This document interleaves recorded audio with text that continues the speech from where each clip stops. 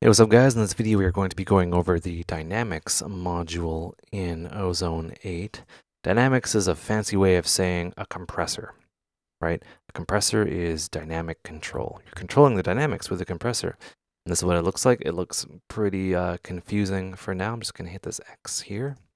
And we have just a single band compressor now. It's affecting everything at once. Cool thing about this is it's a limiter and a compressor. And a compressor is, a limiter is actually a fancy compressor. So dynamics is just compression, right? That's all it is.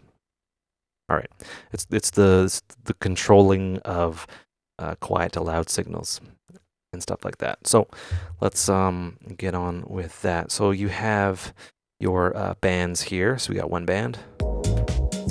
We have our meters here. So the bar on the outside is the audio coming in, and then the purple stuff in the inside is the amount of gain reduction. All right, so we're getting like 1 to -2, -1 to -2 dB of gain reduction, which is pretty cool. And that shows that we have our limiter threshold, which, you know, is exceptionally smartly at 0.0 dB. And then we have our compressor threshold, which is over here. Limiter controls are here. Compressor controls are here. Let me jump down here. Peak. Peak is what is being kind of fed into this detection. I call it a detection circuit. This is the peak, so it's like basically what's going on. Envelope is more, think of it like an envelope follower. It'll prevent like, it prevents distortion in place of RMS. RMS takes the average, and yeah, envelope is like pretty useful. Let me just read this. Envelope mode behaves much like RMS mode, but with some key advantages. Unlike RMS, envelope mode produces even levels across all frequencies. There you go. Additionally, envelope mode will not produce any aliasing or artifacts RMS detection can cause. So yeah, it's just a mixture between RMS and peak. So there you go. So I'm just going to stick with peak for now. We have our compressor settings, ratio, attack, release, and knee. Knee is something new. We're going to get into that. Let me just get my notes ready.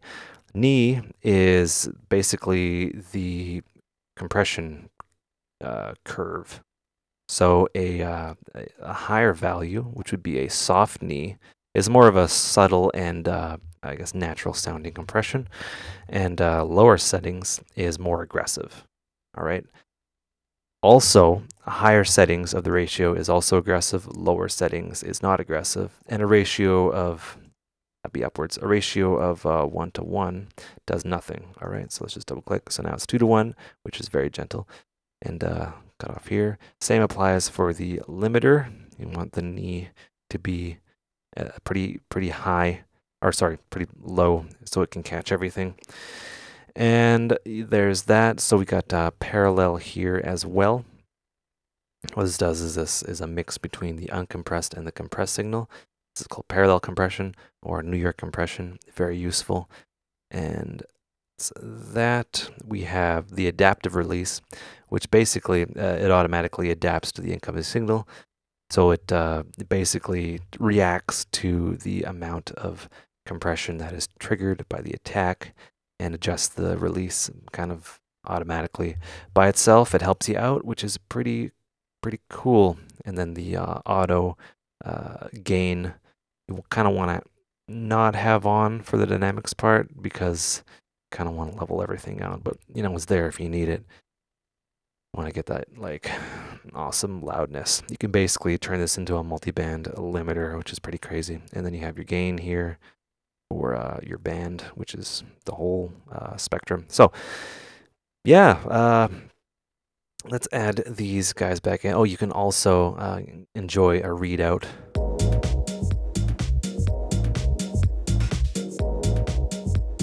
Right, so we're increasing the release, so it takes a long time for the compressor to go back up. We've got a fast attack to kind of grab everything. Right, and we can just kind of leave that. We can bring the threshold down for the limiter. Notice what happens. The compressor threshold comes down as well, which is pretty neat. Right, so that is squishing everything. So we'll just leave that like that.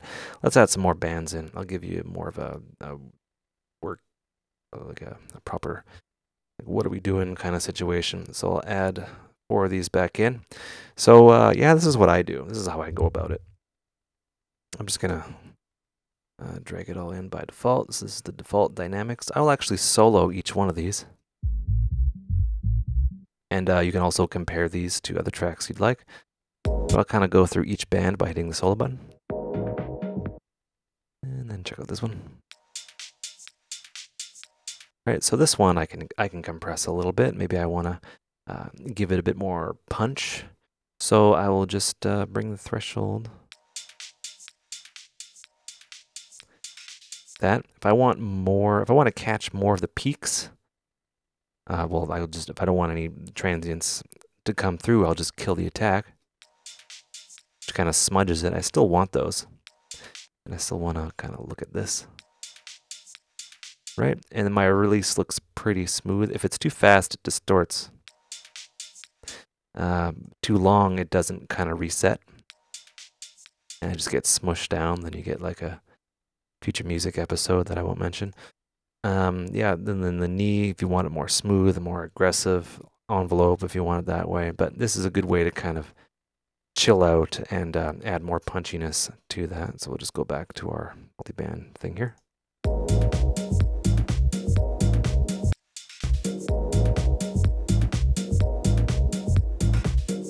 What I need to do is boost the gain now.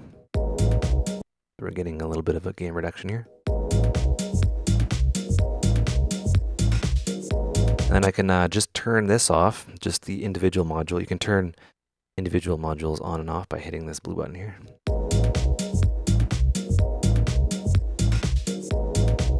Right? And yeah, there's other things you can do. You can ride the low end, which is doing automatically just by having it on there, which is fine. Right, so you give it a bit more of an attack and a shorter release maybe.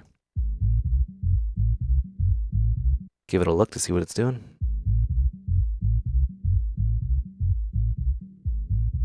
Right, so increasing the attack, more the bass will go through before the ratio or the compressor will finally trigger because the attack is lower. What that's doing is that's kind of giving the low end a bit more room, if that makes any sense.